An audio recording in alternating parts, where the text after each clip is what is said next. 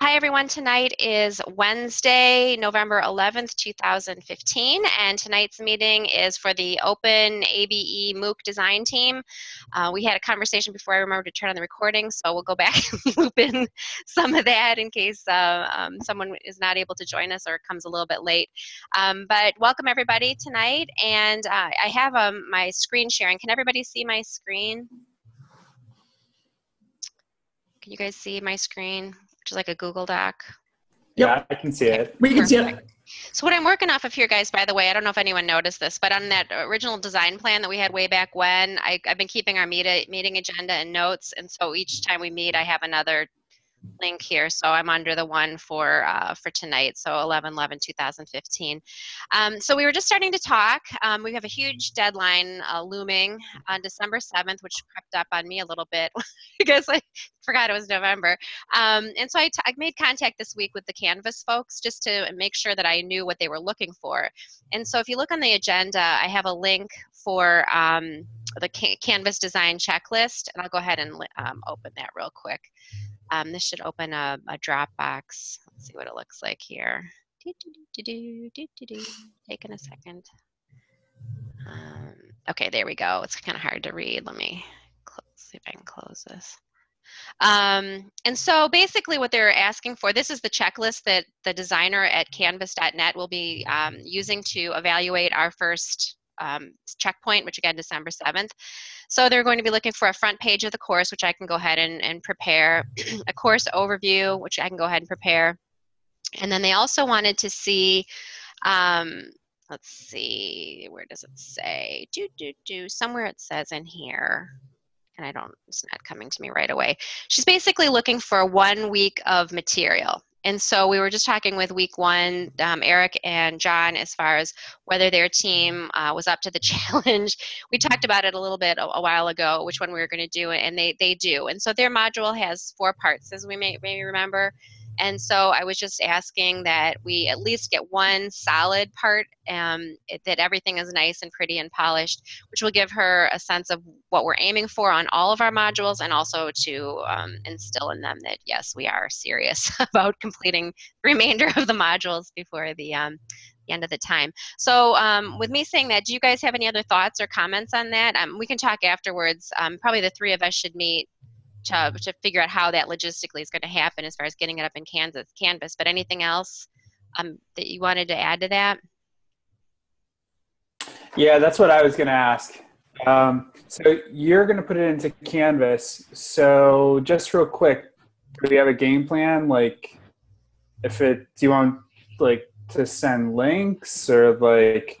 I mean, I guess today someone invited me to the Canvas training course. Or yesterday, maybe. Yeah, yesterday Hillary did. I'd invited everybody earlier, and then something got mixed up, and only like 3 of them worked. But anyway, so she helped me get that cleared up. So on the front page of this is the document that JR put together. If you click on this, everybody should now on this thing that says learn.canvas.net course 903. That's actually our course, not the training course, but actually our course. And we can talk about this. I don't know how much experience or exposure you have in Canvas, but definitely taking that training thing helps. It doesn't take a real long time, and you can kind of poke around. You don't have their badges and stuff, but you certainly don't need to do it to that extent. So what we need to do is basically, go on to our site, this GED instructional, they're calling it GED instructional design, I don't know why, but instructional design service course, and then get those items set up that I was mentioning, the front page, the orientation and stuff. So to your question though, Eric, I guess a couple points.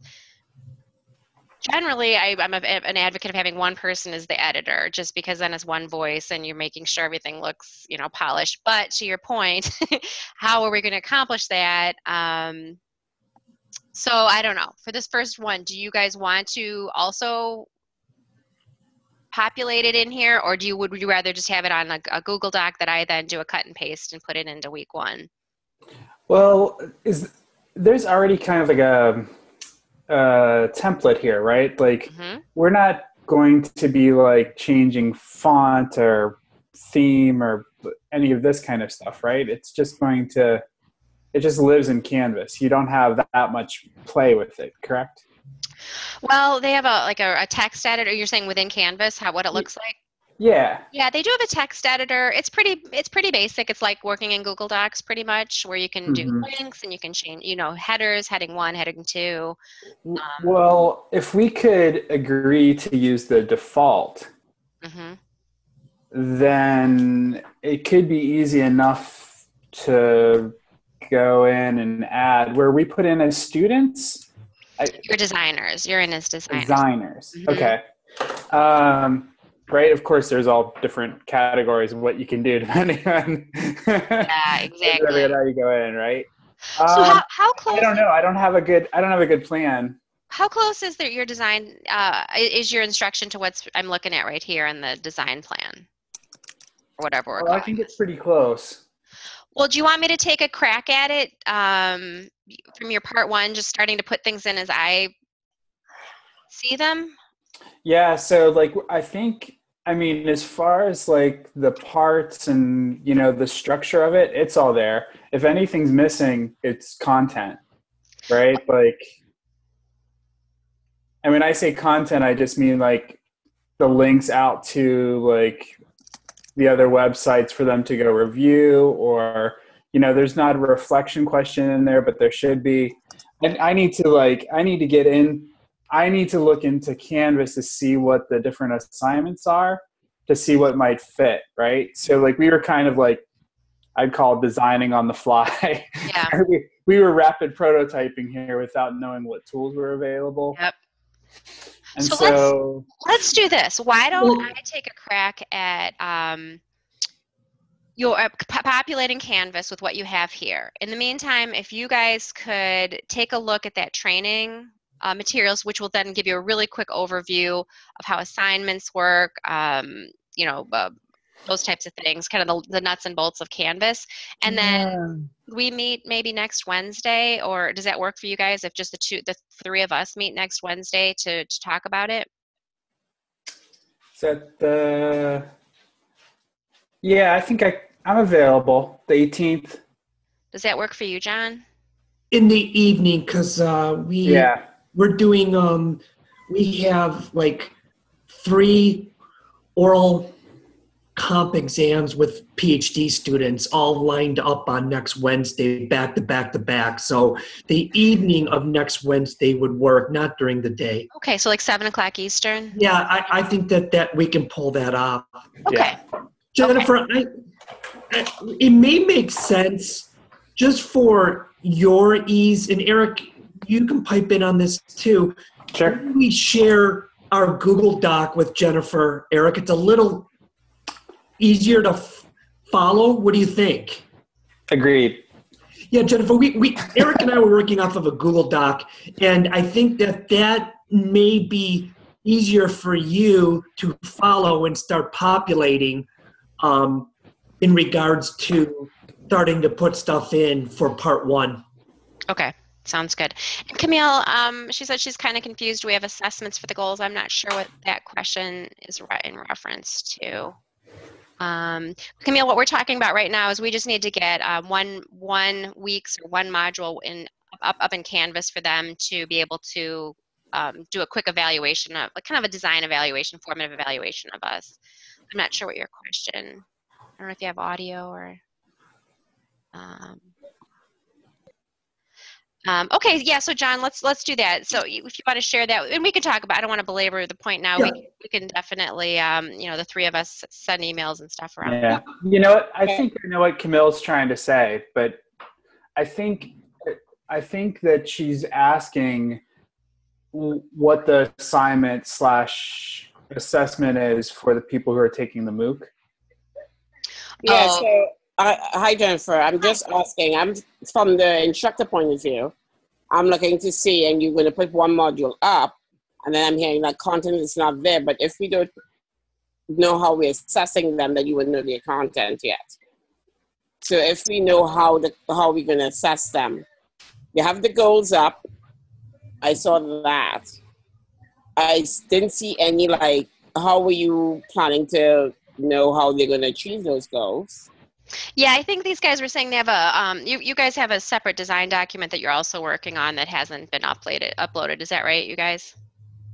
Yeah, that's part of it. And the other part is a little bit of the philosophy for the people who are going to be taking this, right? So like for this first part, like these are adults that are going to be volunteering. So we weren't trying to quiz people, Right. right? The Like, assessments don't have to be quizzes, but how are you going to measure that they've achieved the goals for whatever you're setting about in terms of the MOOC? What are we trying to achieve from the MOOC? Okay. Yeah, and we won't spend too much time on this, but we'll just kind of give you a quick overview. But so the MOOC actually, the real main deliverables that the students will be doing will kick in week 4 or module 4, and that's when they do a written design plan, which will then be followed by a self-evaluation of it, followed by a prototype, followed by a formative evaluation, followed by turning in the deliverables. So that's like the real project-based piece of it. What they're doing in these early work weeks is to really get their heads around the needs, the goals, the learners, the standards, give them some, Felice has a unit on just before they do the proposal of what the, like Merrill's first principles of instruction. Yeah, I read all of that, Jennifer, but okay, so I'll tell you what my background is. I do these all the time in my institution. That's what my job is. And the thing is that if I'm delivering it, I'm expecting to see that these are what each week, these are what the learners have to get each week. And in order to get that, I need to know how to measure that they've gotten it. Whether it is they write yeah, I got it, they do a tick, or whether they do a formative assessment of it. Right. Either way, whatever it is. It will be a tick. It will be a tick. And we also have, and John is probably going to talk about this as far as how it relates to his. He's doing individual reflections. So every week they'll have individual reflections that they're completing. And then to your point, within Canvas, exactly, there's a tick when you finish the module, basically, that you've completed the reading. And yeah, exactly. So all I was asking is that because people said they didn't know when the assessments were coming, so I got confused that because before I look at my content, I know how I'm going to assess. So if it's with a tick or with a reflection, then you fill in the content thereafter. Mm-hmm. And that's what got me confused, because if you didn't have the assessment, I didn't know how you could get the content. Yeah, these first couple of units are a little bit different in that, and we talked about this when we first started. We normally would have the learners do a learner assessment and develop their own personas, but these are more, unfortunately, a little bit more presentation and display of material rather than true instructional modules, the first few. Okay, cool. All right. Yeah. Sorry for disturbing. All right. Okay. No, that's great. Good comments. Those are good comments. Okay, let's go back over to. So, Eric, did that kind of address? You said you were had the same question with Camille. You're good with that? Oh no, I didn't have a question about it. I was just trying to clarify for Camille. Okay, sounds good. She didn't need my help though, so. Okay, let's see. Okay. Another thing. So now, kind of getting into kind of my brain dump of all the things that I talked to a lot. Fortunately, I was able to talk to a lot of you folks at AACT last week, and so a lot of things kind of came up on the fly, and I just wanted to think through some of this as a group. Originally, when we were talking about things, we very much had it aligned to days of the week, which I'm trying to find here real quick. So, for example, the schedule and this idea that people would only be able to see content as things progressed. And I don't think Jessica's here yet, but she brought up a good point. She thinks we might lose a lot of people if we really baby them to that degree. And she liked the idea that we would open up all the modules and encourage everybody clearly to go through one through 2 so that they're able to see what they're going to be doing in all of the modules. And so I just wanted to kind of get a sense for how does that sit with people if we didn't necessarily stick to a schedule? Meaning that we don't turn a module on at a certain point in time during the week. I think like the free flow navigation of the content is fine. Like if I'm thinking about a print version of it, yeah, I have the textbook on day 1 and I know what all the readings are, so I can do it. But if we're using any discussions, then those things are a little bit better suited to be to have time constraints. Yeah, I agree. And then, Camille's saying open all modules. And then to your point, assessments can definitely be, as we're talking about, the written design proposal, the prototype or whatever, will be checkpoints in time, due dates for those where they have to get those done. Did anybody at this point, and I'm not sure, like I said, I'm not sure if everybody's on yet. I don't see I don't see Josh either. That was JR. I knew you were JR, but I don't think I saw Josh isn't on, and I don't think Jessica. But oh, Stacy, I see you. But how does anybody have any thoughts on the discussion piece? I don't think we've really thought through how we would be using the group discussion feature. Does anybody at this point think they will be using that in their module?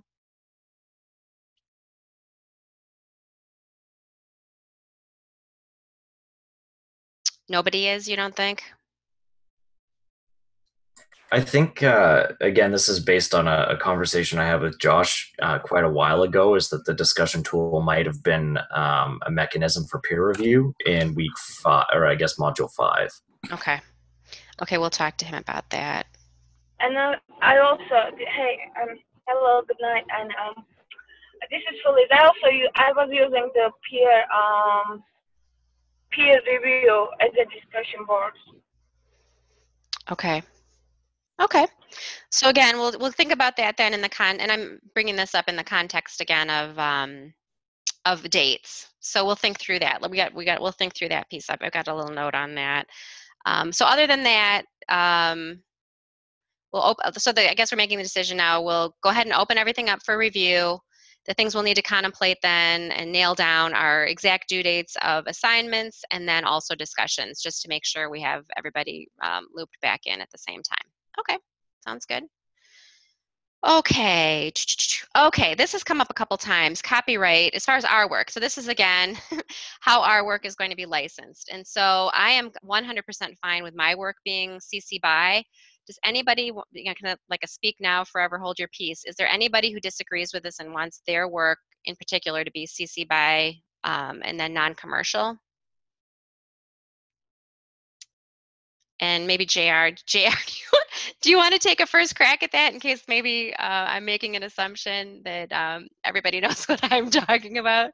I think one thing I ran into very recently in terms of different Creative Commons licenses and them being problematic is more on the lesson plan side of things. So I've been thinking this week about if our MOOC participants are making lesson plans and if they're say being forced to use the CC BY license, then there's some complications around if they found an existing lesson and wanted to adapt it, they're possibly going to be restricted by what the existing license is. So for example, if the existing one was by non-commercial and share alike, then they wouldn't be able to adapt and build on it in order to complete our task. Mm-hmm. So I know I made a comment in there about that. It also causes some restrictions around compatibility. So if they're mixing 2 or 3 things,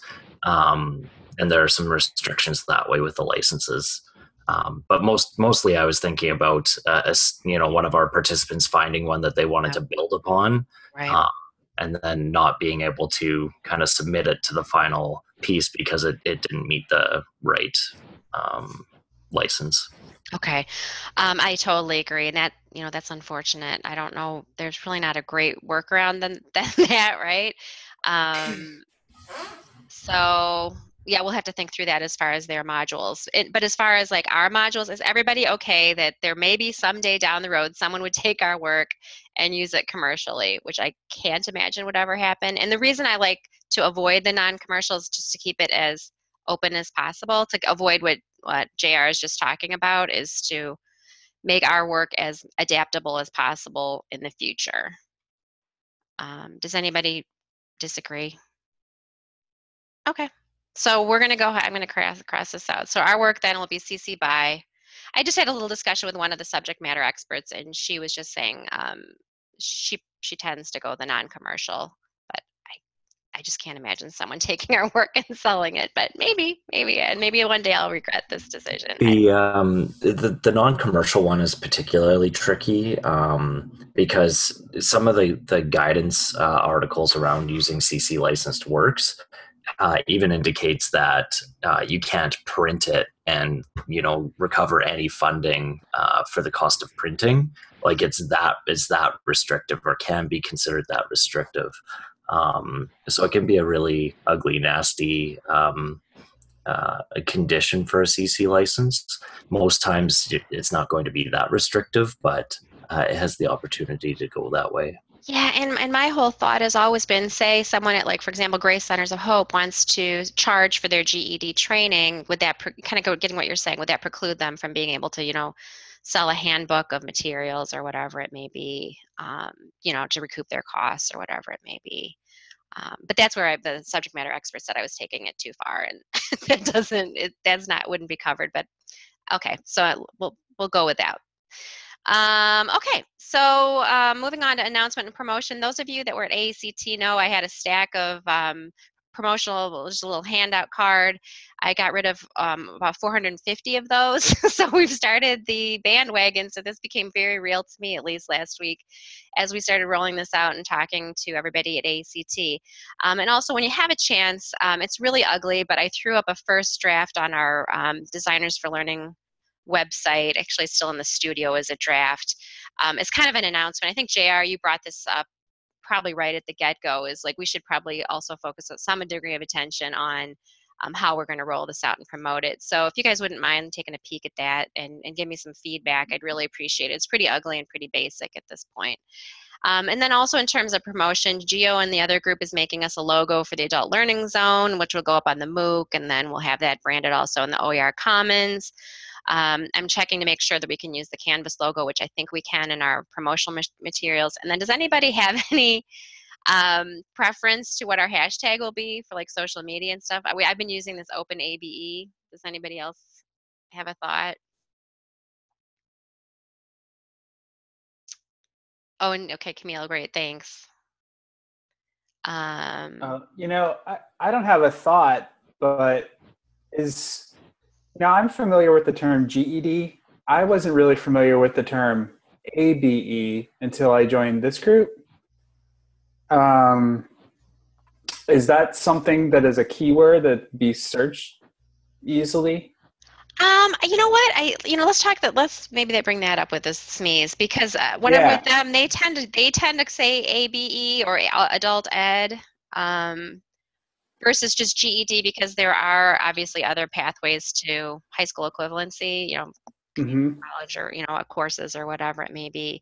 But yeah, that's a good point. All right, so let's table that. I'm just trying to think, like if you want if you want maximum right mileage, you want to have the right keywords to get the right people there. Okay, you know what? I'll drop an email to the SMEs. They'll have a good opinion on that, I think. Yeah, that's a good idea. I think that's kind of a point. I don't even think, maybe I'm making a bigger deal out of it, but it just seems like we need a hashtag to kind of brand our social presence. I don't think it's a small point. I mean, when you search for things, when people already have those letters, right? Like, there is another, is there a D4L out there? There is. They're rappers, actually. Yeah. Yeah, right? Jason loves that story. Yeah, exactly. Mm-hmm. Yeah. Yeah, so like that, if you're really trying to, like, stand out, or if you want people when they're searching, let's give them words that they can bite into. Unless I could be ignorant, though, about ABE, GED sort of stuff. So. No, that's good. And it looks like JR just took a peek. So it looks like both are good options. So okay. we'll put it to a vote, and we'll confirm that later. And then this next piece, came up in quite a bit of detail in our Adult Learning Zone meeting that we had 2 weeks ago Thursday.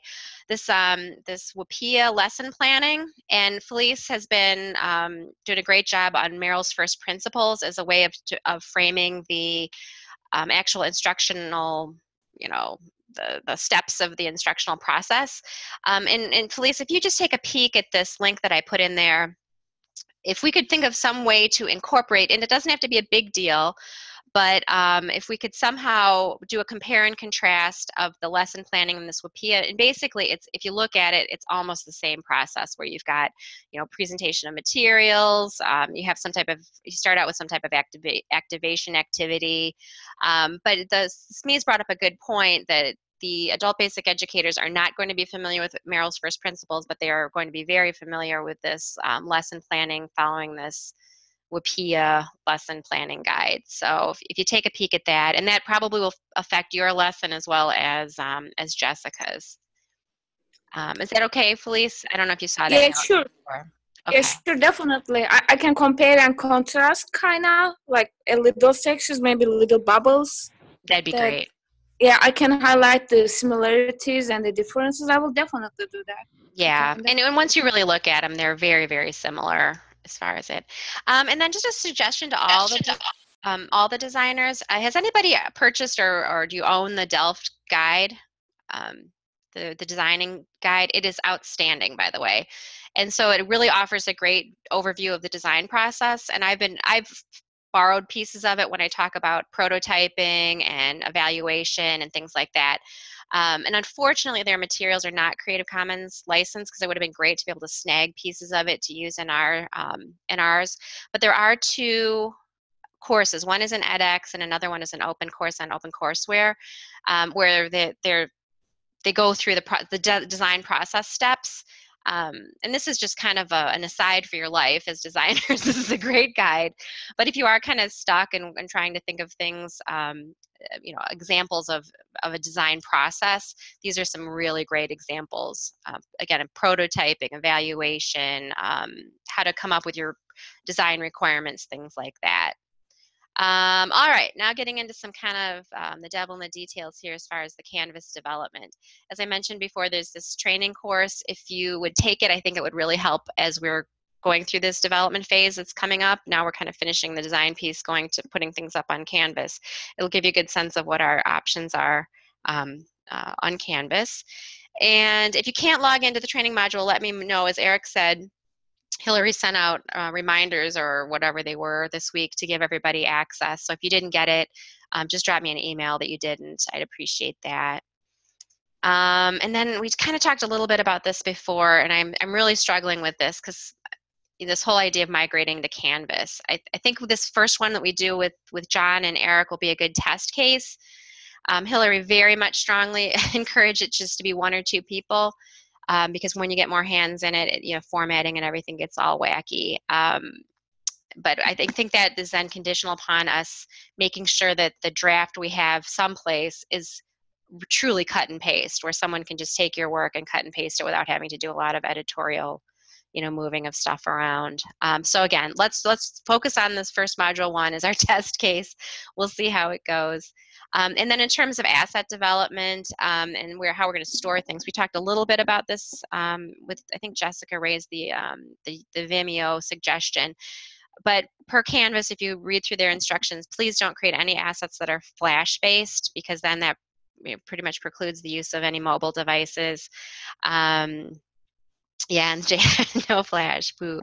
And then if you want to know what is available to us as far as integration, Canvas pointed us to this eduappcenter.com, and maybe that will spark some creativity in you. For example, Canvas right now is very big on this tool called Zaption, and basically it allows you within a video to be able to prompt for questions, and they have a very seamless, smooth integration where if you create it in Zaption, you can just embed it very easily within Canvas.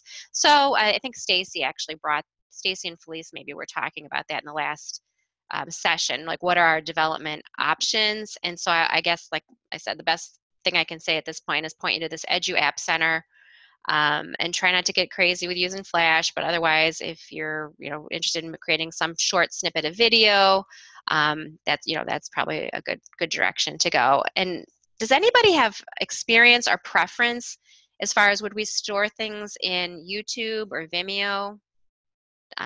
Anybody have any preference on that? I don't have any experience really with Vimeo. I pretty much use YouTube.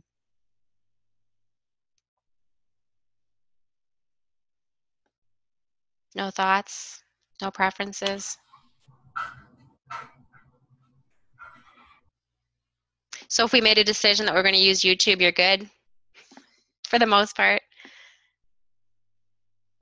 Yeah, I think I'm good with that. Is somebody's section like particularly heavy on video? Well, I so far nobody's proposed anything, but I think as like I said, we're kind of switching from the design phase to the development phase. Yeah. I think I've got maybe 3 or 4, but like they already exist and they're all in YouTube, so the embed codes will be fine for any of those. Okay. Mm-hmm. Yeah, and unfortunately Jessica's not here. She mentioned Vimeo is their preferred one at Penn State, and I without her here, I don't really know why. But and then I also created, and I'll put a link. I created I have Dropbox in here, but I'm going to get rid of that already. In Google Drive, if you do start getting a bunch of assets that, for example, some image files or PDF files or things like that, if we could store them in this common drive that we've got going, let me try to find it real quick. It's under here, I don't know if you can see on my screen, Canvas MOOC Assets Final, and I've got each of the weeks laid out. So we have one central repository, so we can then look to the space to find any images or any PDFs or whatever it may be. I'm sorry this is so boring, but we just have to get through some of this logistics stuff. And I think without Jessica here, she and I talked a little bit about badges.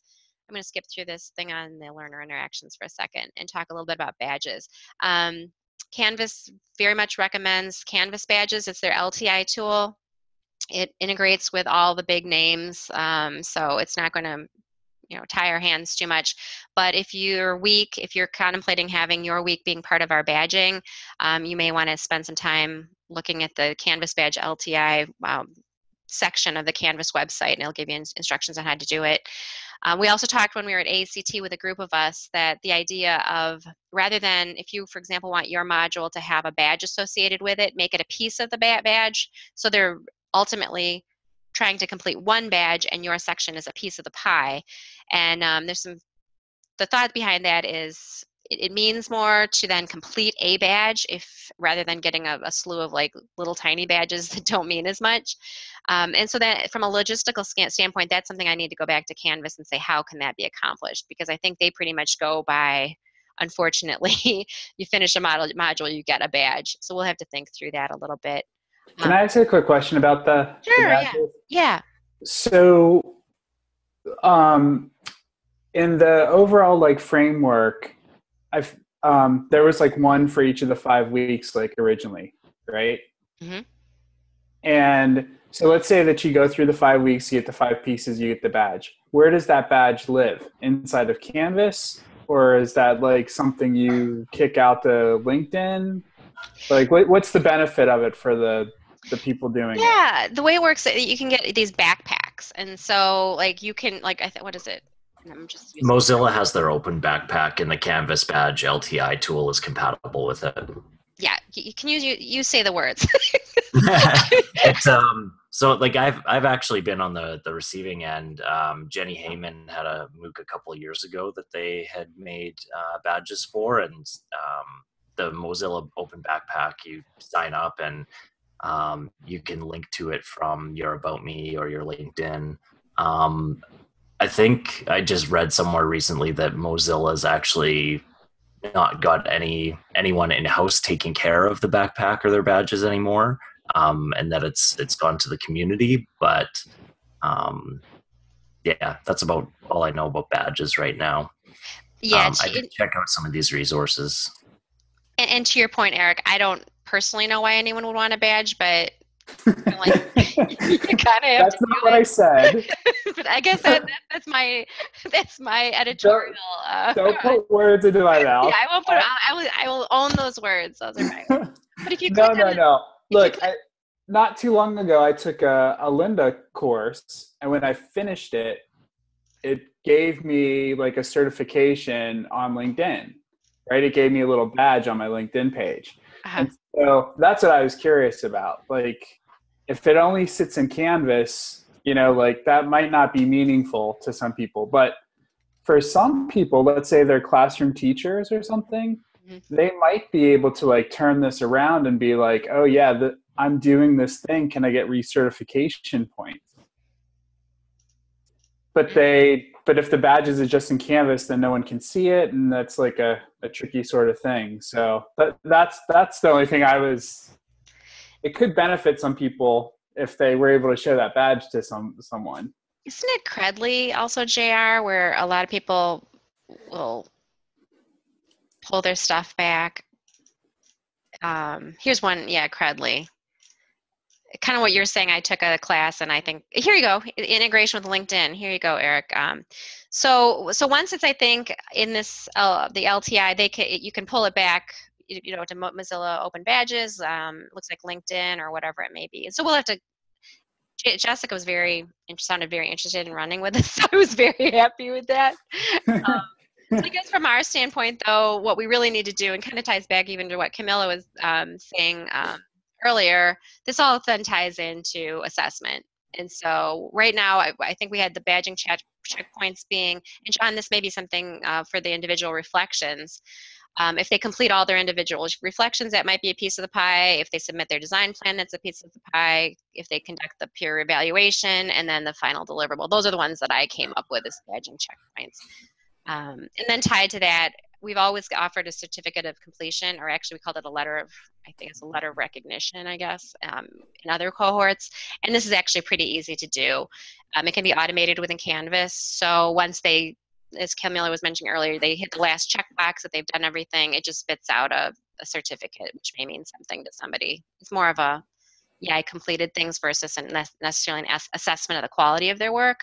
But it's more just, yeah, I completed the requirements of the class. So your participation ribbon. Exactly.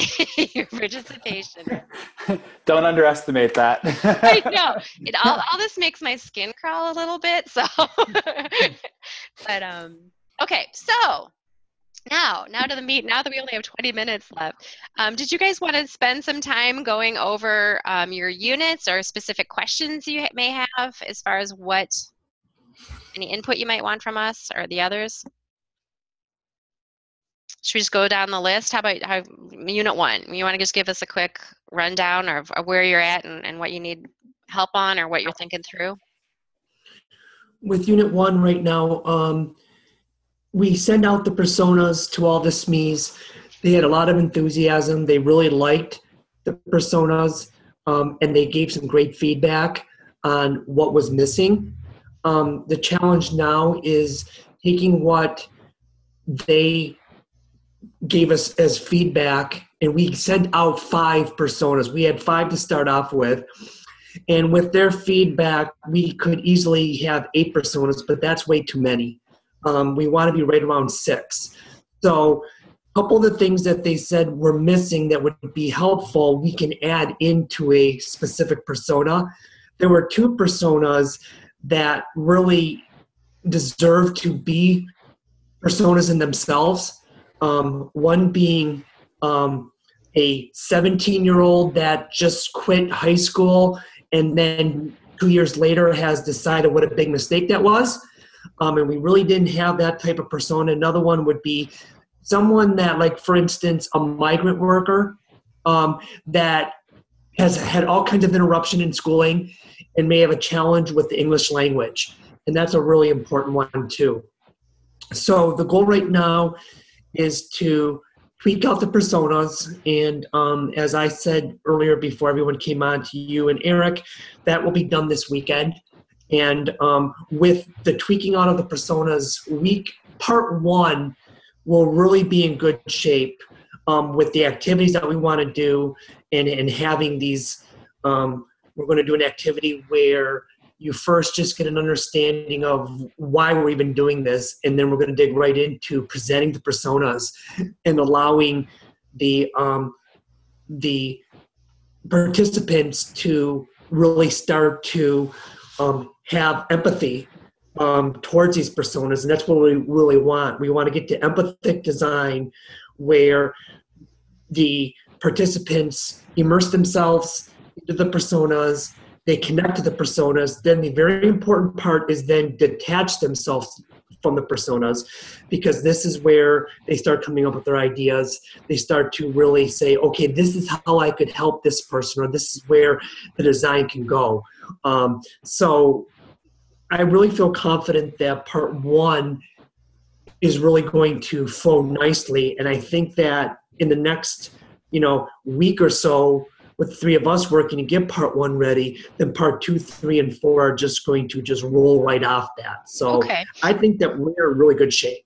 So when you were mentioning activities, so are you thinking that will be the individual reflection activities? The activity for part one, Jennifer, was the idea of showing them an image of some type of image, and then having them kind of walk through the phases of empathy to try to, immerse themselves in the image, try to figure out what's going on with it. And when they get a good feel for that, then we would actually present the personas to them and have them do that exercise again. Part one, I see, has a big reflection part in it, where the participants really sit back and say, okay, I want to start thinking how this is going to help. Like I had talked to you, ACT, I think that the reflection part for all of the weeks is really going to be important. And I think it should be structured in the sense that each week is thinking about what happened the week prior, what's going to happen the next week. And if the reflection can sort of be a point where the participants can sit back and go, wow, I just learned about the need, the context, and the learners, and how is this now going to help me going into week number 2? And then like week number 2 is actually saying, okay, what did I gain from week 1? How am I going to use that in week 2? And then how am I going to use what I just learned in week 2 for week 3? So I really think that's where the reflection can become really, really dynamic and powerful for the participants. So then let's kind of just as a group kind of think this through. So if we have this idea of a thread of reflection going through, I think we were pretty much feeling good about the idea when they started this section, they would need to have a Google account so they could start a Google Doc, right? And then the question prompts are going to reside within the lesson, right? And then they'll use their Google Doc as their means of documenting their reflection activity. Is that right?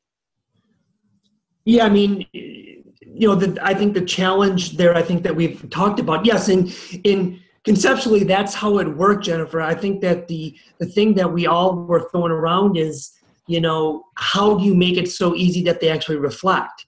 We know that there's some challenges within Canvas to do reflections, so now we're asking them to go to a Google Doc to do the reflections, and then they're going to have to share that Google Doc with us, because obviously we want to be able to see the reflections. So logistically, what is the best way of doing that so that people will participate in it? Yeah, John, to piggyback on that, I was kind of dragging my feet on this because I needed to see what was inside of Canvas. Yeah. You're talking a little bit about like the, is there going to be discussion? This sort of thing.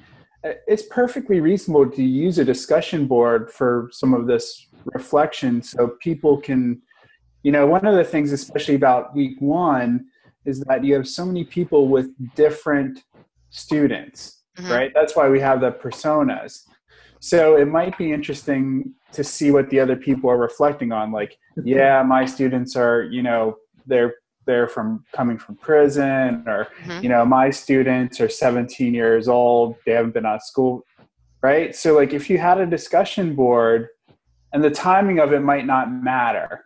I don't think it matters. Yeah. Yeah, it's because if everyone's starting in week 1, then you would be able to see, right, like what other people are doing, and we could even like prompt them into, well, after you do yours, right, comment on someone else's, or, like see how yours is similar or different, or, but like I said, I was dragging my feet on that because I don't know the tech exactly inside Canvas, so I didn't want to pitch something that I figured there's something like that in there. But yeah, and those are the two, the two things, and the pros and cons of using the discussion board is more of a group forum. The idea of having an individual Google Doc would be more from a reflection standpoint, it's more of an individual thing that you're not considering your audience, that other people are reading it. And so I don't, John, what are your thoughts on that as far as, because given that this is going to be kind of a research thing for you as well, right? So if this resides in a discussion forum, how does that change your ability to then track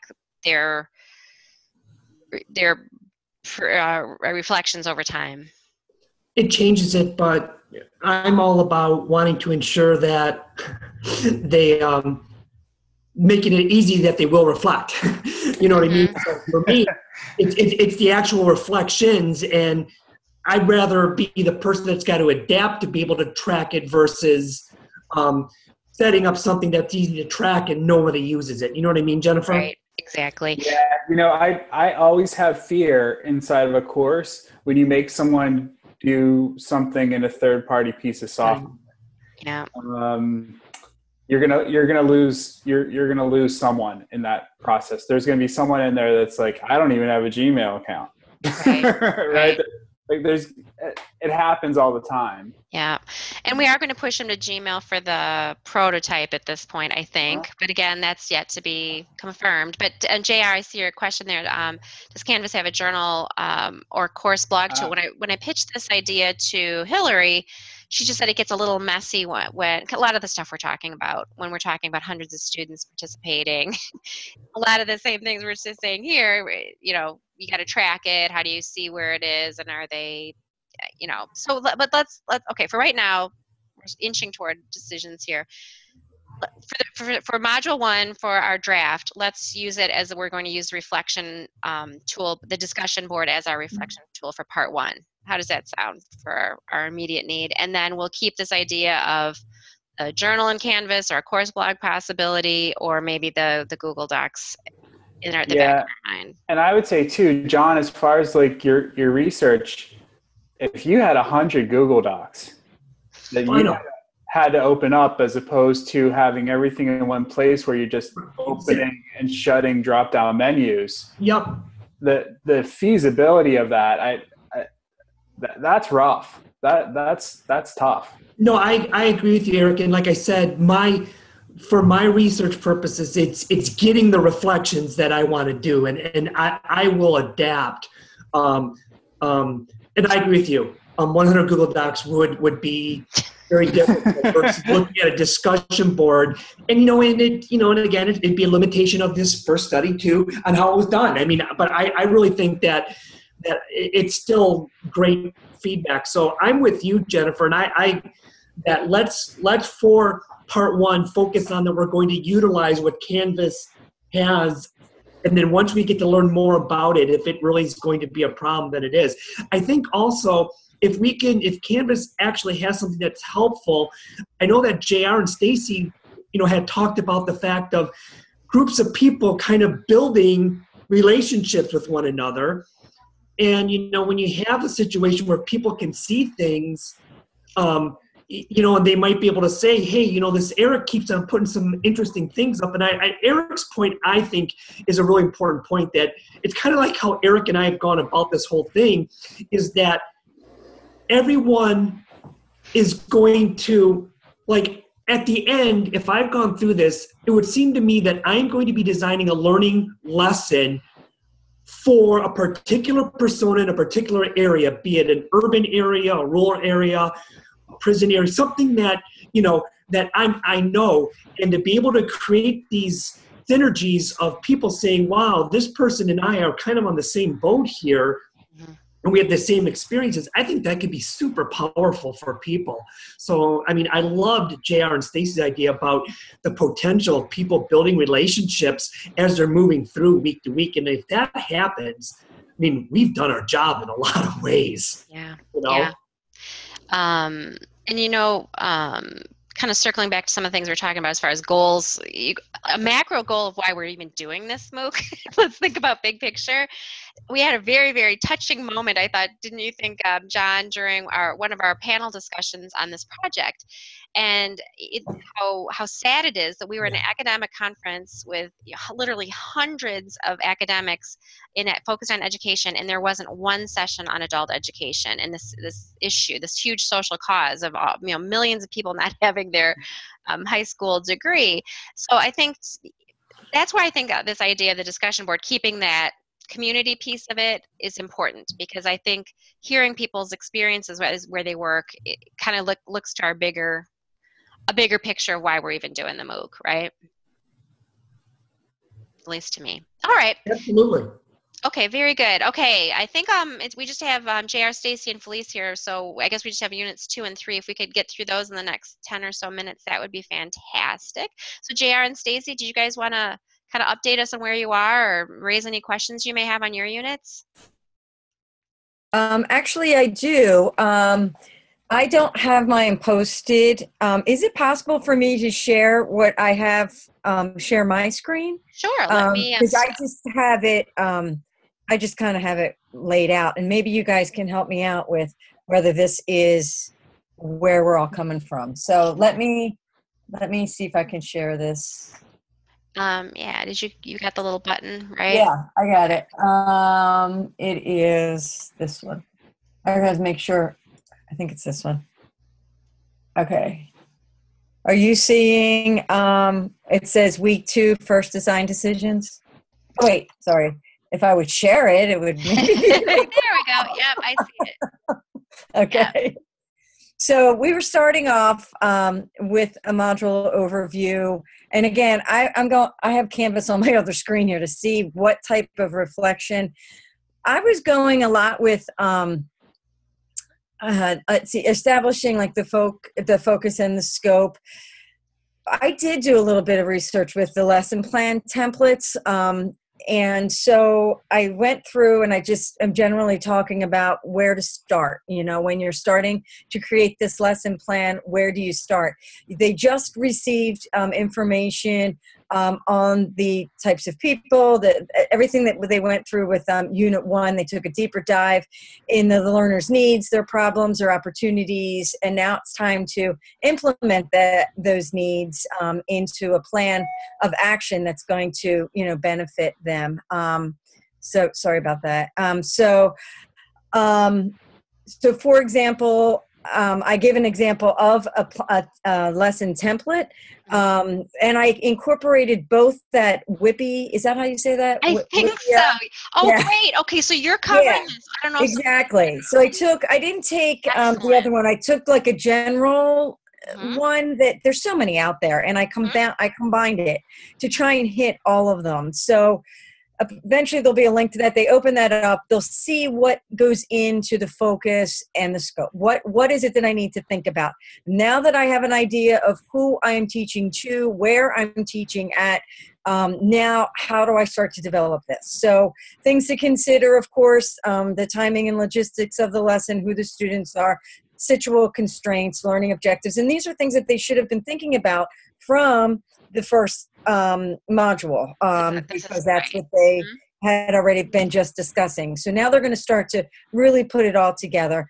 I'm starting to go down, just basically talking about how do we focus a lesson, an example of coming up with just a broad a topic. What topic do you want to even discuss? And then a general goal, like what is it that you're hoping, what target do you want to reach or achieve in this particular lesson that you are going to create. So I give a little example of that, then move into, I'm going to write a little bit more, and then another thing would be another read, or I'm not sure how the assets are described in Canvas, but I'll figure it out. They're like pages. It's like you create a page, and then you can just link out to it from the main thing. Yeah. Okay. So then going into the learning objectives, just what is a learning objective? And then, how do I create one kind of thing? What should they look like? They should be student-centered, blah, blah, blah.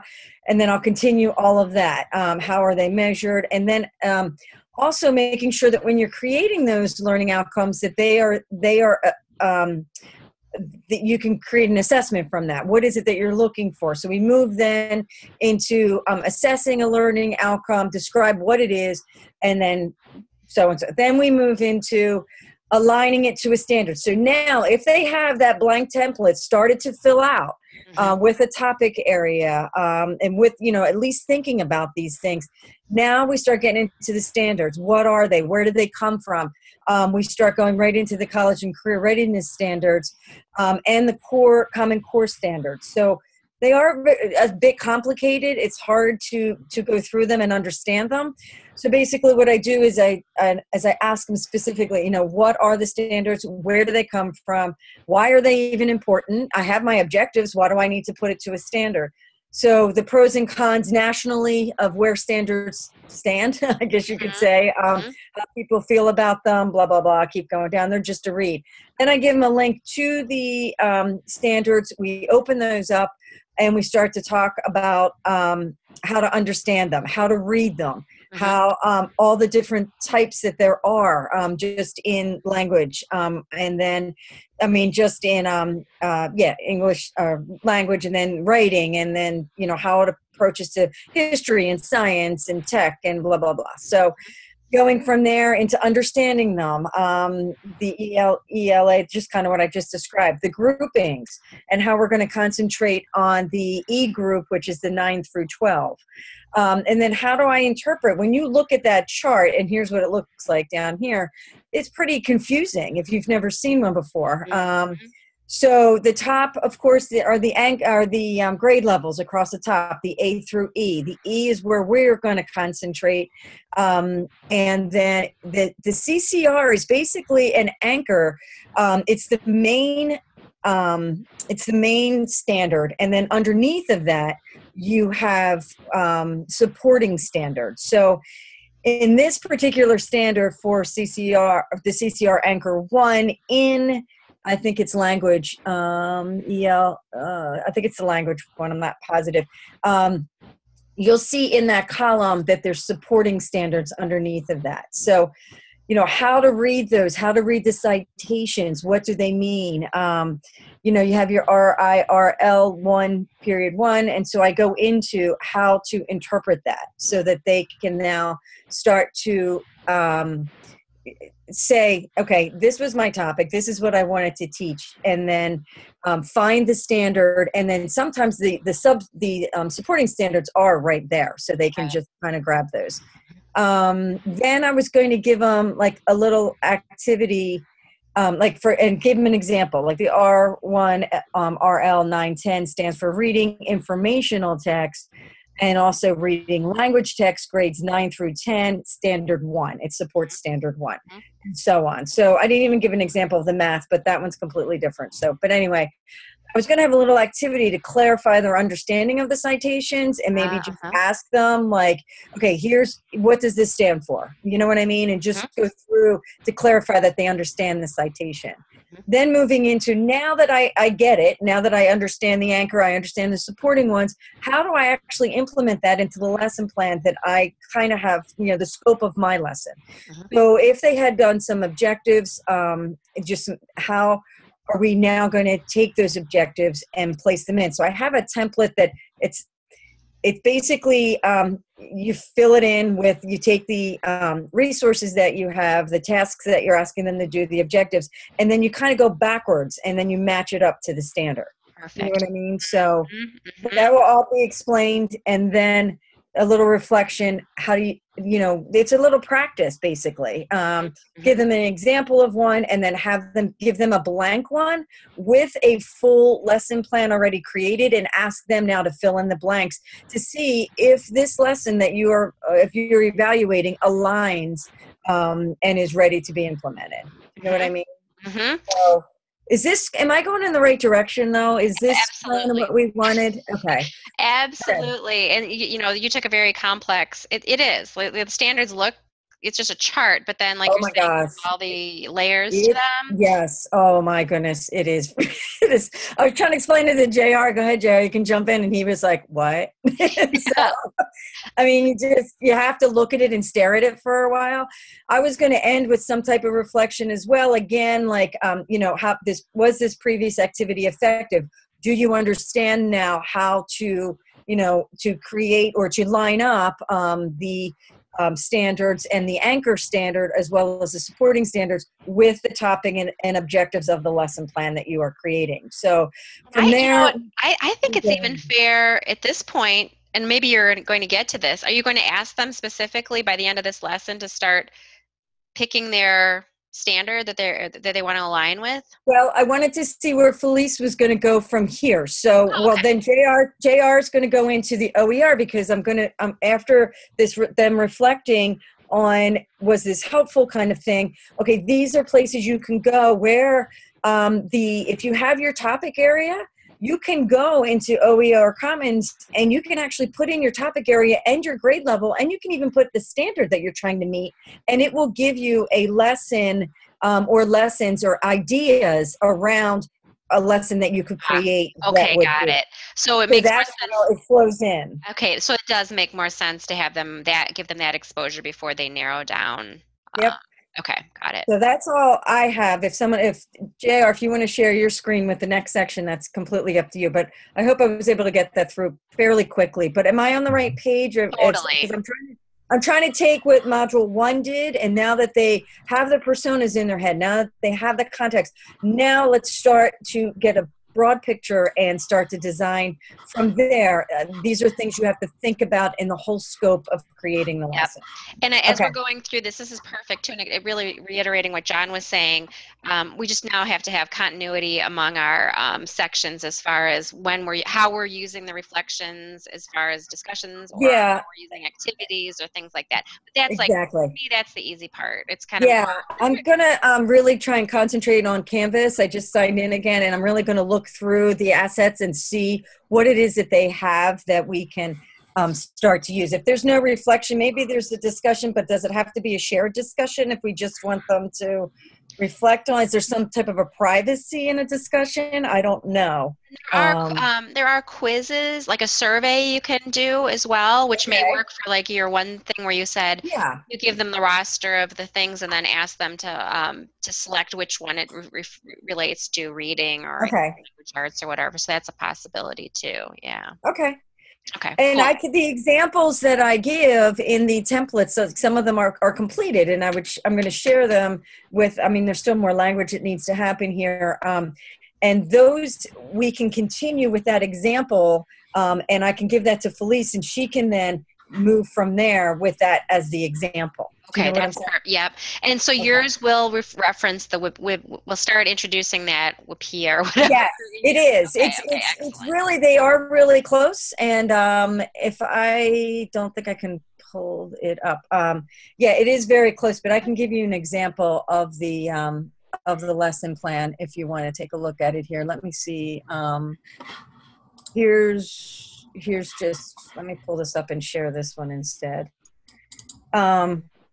Did it pop up? It did for just a second, and then it went away. Wait, I think it's behind. Oh, wait, where'd it go? Here we go. Okay, so you're coming up with just like your topic or your lesson name, your anchor standard and supporting standard or standards, and sometimes there is more than one, depending on what you're doing. The purpose of the instruction or the objectives with a couple of questions to help, your thought process, the materials, the time, how long is it going to take? They had warm up in that WIPIA, and I was like, but how are you going to get the students' attention just off the bat? Is it a quick question? Is it a polling question? Mm-hmm. Is it a quick reflection? Introducing what is the, how are you going to introduce this topic to them? And then, of course, the presentation itself, modeling, how are they going to practice this? And then how are you going to evaluate it? And then, of course, some reflection and closure. So I did kind of take a combination of some things, but she can tweak it more. It's completely fine by me. These were, I thought, the main things that needed when you're just talking about focus and scope, these are the main things that you need to start thinking about and put into your lesson. Yep, absolutely. And then as you're saying, Felice's section really drills down on a lot of the practice opportunities and things like that. So I think it's perfect. I think it's great. Okay, great. Okay. Does anybody else have any questions? And if you guys do need to I think Eric had to go. I totally. Okay. Did JR, do you want to add to this at all, or are you okay? Is JR there? I think so. He probably stepped away. I'll be right back. He did say. Oh, okay. So I think he's going to go in then to all of the OER, where you could find things, how you look things up, how you can search them, and what the OER is, what it is, and how its availability and all of that. I mean, I didn't really look at his notes as closely, but it's got a lot of information. Okay. Yeah. And I think, yep, perfect. All right. So I will stop sharing. You can pull your screen back up. And then if Felice wants to jump in until he gets back, that's up to her. You want to do that, Felice? You want to take us through where you're at? Do you want this? Sure. Do you want the Felice, were you okay with kind of what was just said? Does that work for you? Does that? Oh, yeah, definitely. Actually, this was the part. I got the dry information, like what I'm going to teach, but I need activities. I need to spice up my content, and my content is the perfect for have our learners practice their skills. So it totally works. I'm so sorry, like I have been up 8 and I'm trying to finish my prospectus, and it totally works with me. It's awesome. It sounds cool. And then, okay, now let me tell what I'm doing. I really haven't done a lot. Right now, it looks like it's a bunch of information, but while I am writing this, my parts, like deciding how to teach, how they can create effective, efficient, and engaging instructions, and how they are going to select their instructional activities. I'm kind of trying to come up with the questions, the procedures that they can take away of even their practice, but they can use later. Just check them, look at them, and okay, did I do that for activation phase? Did I do that for the demonstration phase? This is what I'm trying to create actually. Okay. And then, they're gonna practice the skills, but I want them to live with something. I'm just like making up procedures or questions, or I'm kind of quoting from other people with the appropriate citation, and then I'm not going to mention the learning outcomes.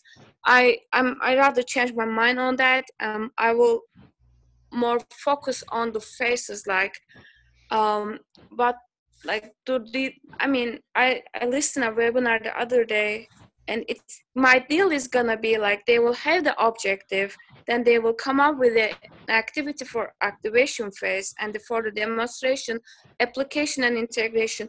Right now, all I need to run that I need to get the objective from Stacy. And by the way, I checked the website you suggest me, Jennifer. It's almost same, just that they don't have the integration part. Oh, okay. They got the warm up with the activation, demonstration with the presentation, and they got the application part as application.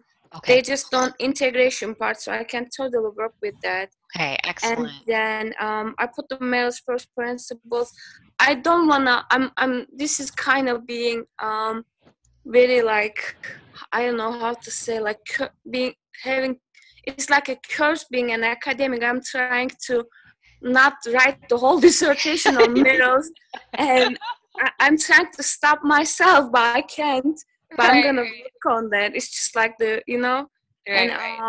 so what I have to do now, I need to work with Stacy, and for the objectives, I think she already created them, and I need to talk to some of the subject matter experts and get some more specific context for my final activities. Okay, perfect. Oh, this looks wonderful.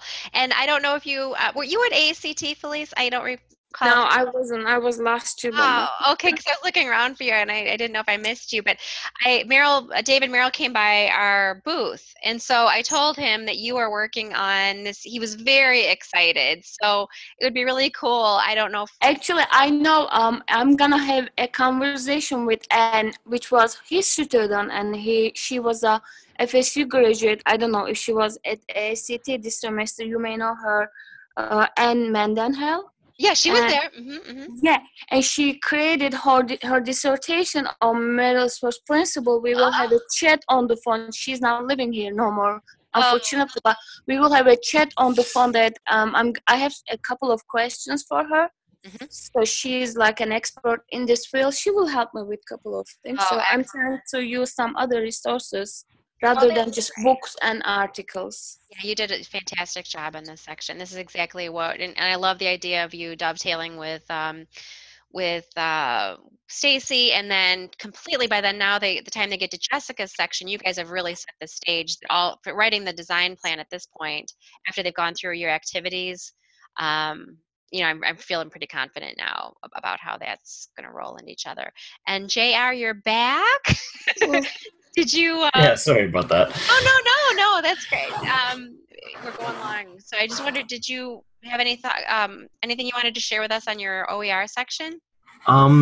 Just a couple of things have evolved in the section. So really, I've put the Creative Commons piece first, and I've just front loaded it with. You might be familiar with this already. If you feel that you are, then you can skip ahead. But take a look at the reflection questions, and then giving kind of a time estimate.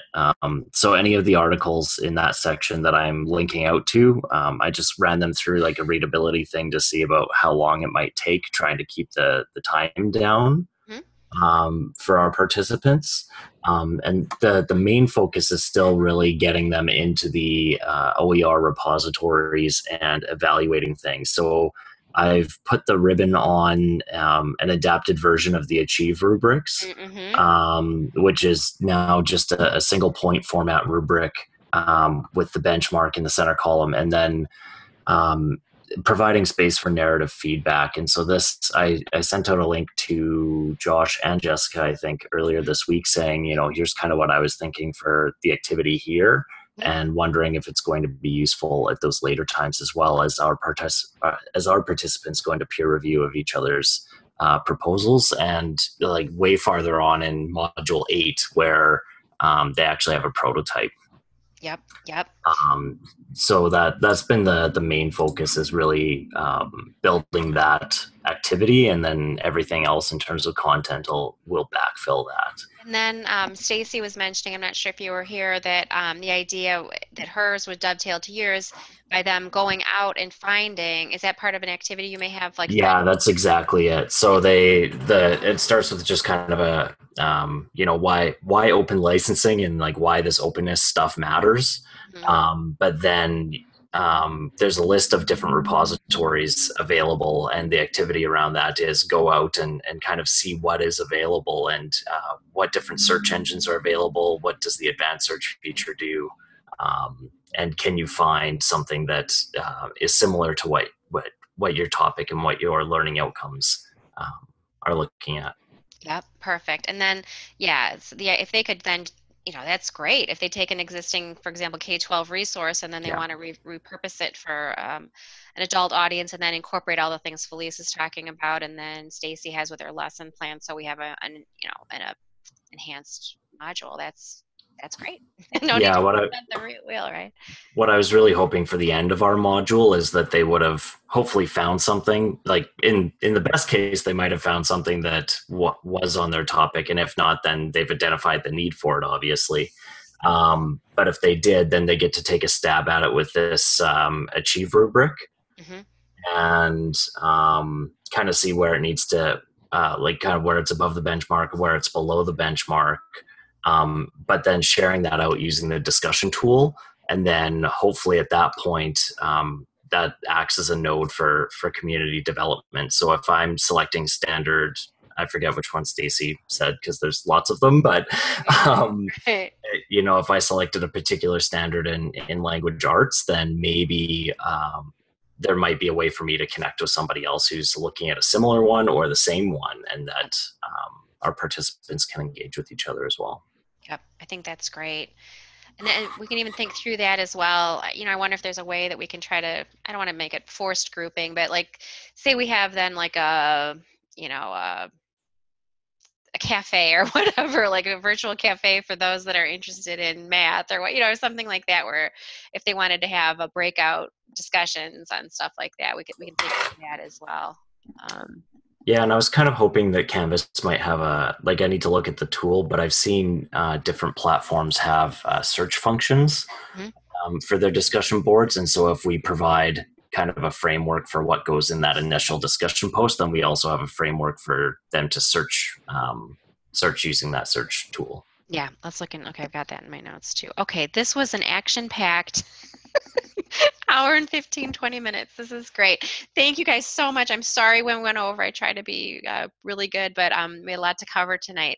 Thank you so much. If you have any questions, please let me know. John, I'll be in contact with you and Eric in the next couple days so we can get cranking on yours. And then keep up the communication. If you think of anything, just drop an email and we'll tackle the issue.